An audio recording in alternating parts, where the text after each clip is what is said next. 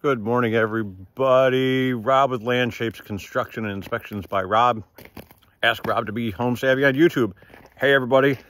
Day after the big pour, we did a little bit of time-lapse photography to capture what we did yesterday, but we now have a completed and poured ICF basement.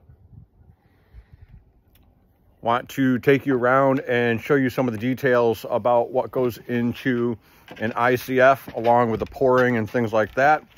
Just walking up here onto the top of the wall. Every year or every pour that I do, I take my inaugural walk around the top of the basement.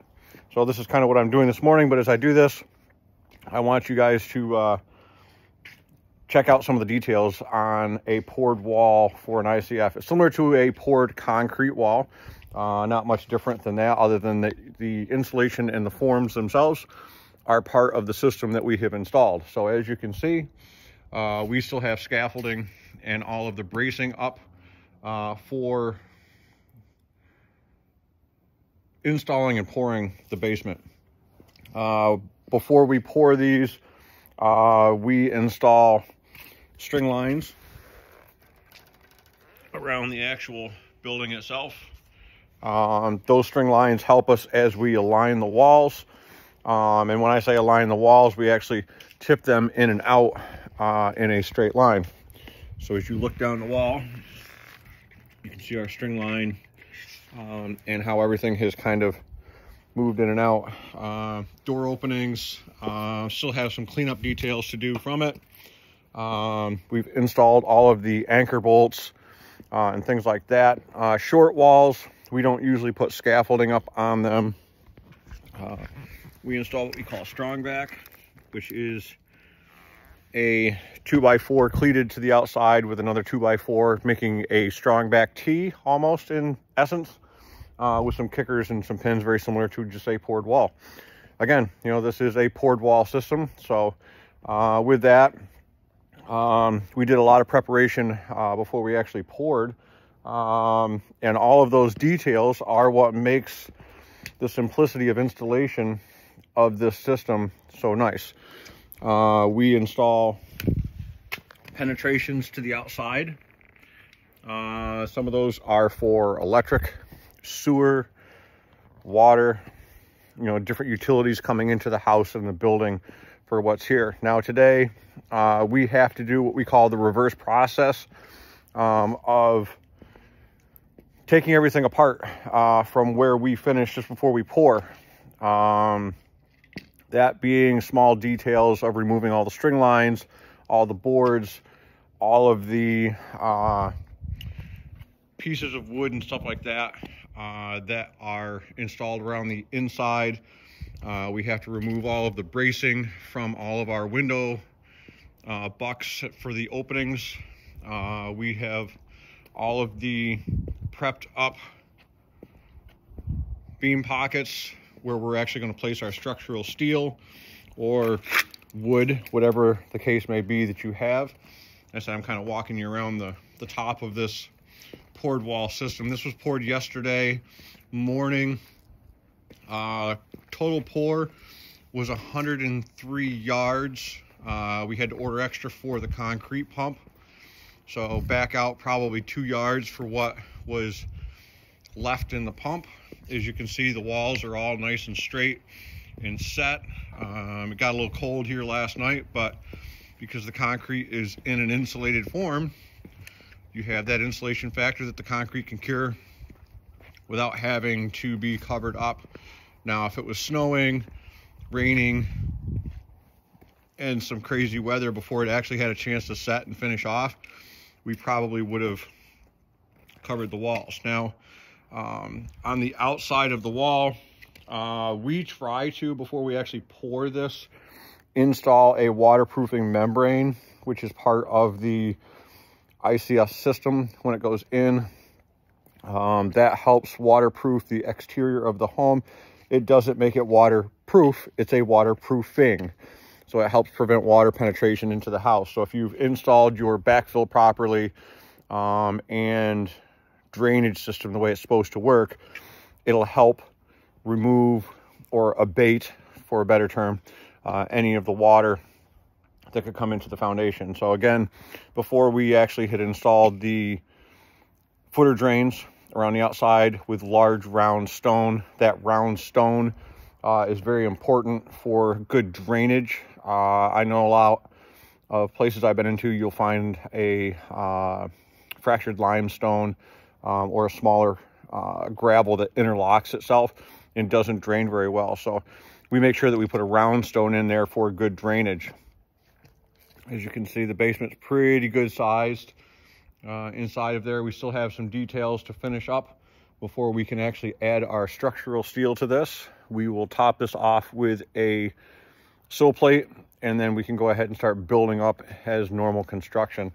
The beauty of this product is you have the ability, if you wanted to, you could continue this all the way up to the very top of the house and integrate it into a lot of other systems. So there's lots of flexibility of what you have available for you. Now you can see on the inside, we have installed some plywood. Those are on, we call them either common joints or areas of added stress where we could have potential movement when it pours. So we need to brace it because, again, you know, with anything that's being poured with that much concrete, has a lot of force as it moves in and around those corners, and we kind of want to retain that as much as possible. We corner brace our corners of the basement so that we can have certain areas in check. Those areas become our points of a known level and square point to work with, and that allows us to put in a nice square and straight building on certain set points, and then we can square and level from that. So here's to another beautiful sunny day in upstate New York. Thanks for watching. Have a great day. Good morning, everybody. Rob with Landshapes Construction and Inspections by Rob. Ask Rob to be home savvy on YouTube. Hey, check us out there. We are day after the big pour. We have poured the ICF basement. Here is the final product of what we have. I'd like to take you around the well, good day, everybody. It's Rob with Landshapes Construction and Inspections by Rob. Ask Rob to be home savvy. Check us out there on YouTube. Day after the big pour, 103 yards poured into an ICF basement. Take a look. We're very proud of the work that we do and install. Big shout out to the guys that were involved yesterday. Big thanks to Robinson Concrete for the pump services and concrete that we installed into the system. Thanks to my guys, Austin, Gio, and my brother John. They were great in helping us pour this wall system. On my walk around the top of the basement, this is post-pour. After we finish, I usually take a initial walk around the basement wall all the way around the top, just to kind of give it a quick walk around inspection the day after to make sure that I'm happy with all the final details. Want to show you a lot of these details that we did in prepping for the pour, because now that it's poured, I can actually show you a lot of the final details and why we do them and install them. Give you a little bit of explanation, maybe a little bit of a long video here because there's lots of information to relay. So keep watching. I'll walk you through the details.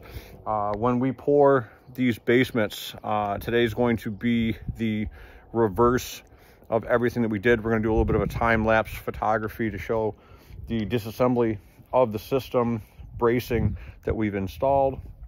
That being all of the wall turnbuckles, the scaffolding boards, string lines, temporary plywood that we put around the inside, and things like that. So this will be an empty space when we are done today, and the trailers will be hopefully full of stuff. We've got 3 trailers for bracing and lumber and all of that stuff. There is a lot of bits and pieces that go into this. It is definitely at times very labor intense, but very pleased with our pour for what we had. Now, as you can see, we've put in penetrations into the wall from before we poured. That way we have ease of installing some of our utilities being sewer, water, gas, electric, etc., things like that. We have blocks around the top of the walls from our string lines that we have to remove. The string lines that we installed around this are for helping us align the walls when we pour. An ICF system has certain tendencies that it likes to do when you pour that, and one of it is as it settles, it will tip out as you pour it. So we tip a lot of the bracing in at mid-span on the wall to allow us to have the ease of tipping them back out. It's easier to tip this out than it is to pull it back in, just because that's the nature of the bracing and how it works. So just something that we've done over time, and it helps us with those details. Now you can see around the outside of this, there is a waterproofing. That waterproofing comes in a rolled sheet. It is a membrane, and when I say waterproofing, it doesn't make it waterproof. It's part of a system that when you install properly with good drainage material, backing, footer drains, leading in back into that other product that we installed, the Forma Drain, that kind of helps make a great drainage system. We installed large round stone into the basement for great drainage. That is also part of an internal or integrated system that we install on these ones here. Just want to let you take a look down the wall there. That's a 60-foot run wall, nice and straight. That's what that string line kind of helps us to do, and that's what all of this bracing is. Now, it is after the pour, so we're day one post pour. Went very uneventful for us. Things that you always hope that don't happen are blowouts in walls and things like that. If you take the time to brace them up properly and take plenty of precautions, you can have a very successful pour and not have a blowout. But we don't consider blowouts anything really major anymore because we've done this for so long. We have to remove all the bracing from the window openings and things like that. Now, the things that you cannot see in the wall are all of the rebar. This basement and garage took about 9,000 feet of rebar to install into it. Again, 102 yards of concrete went into the wall system. We ordered 103. We lose a yard when we have the pump set up and stuff like that. So you have to kind of figure in for a little bit of waste, but overall, a great pour. Very, very, very successful. Again, a large shout out to Robinson Concrete for good pumping services and concrete. That was very timely and well put together. No hiccups in any of that. Same with the concrete delivery. 2.5 hours for us to pour 103 yards of concrete into the wall system. And again, shout out to the guys. Thanks for watching. Check in again.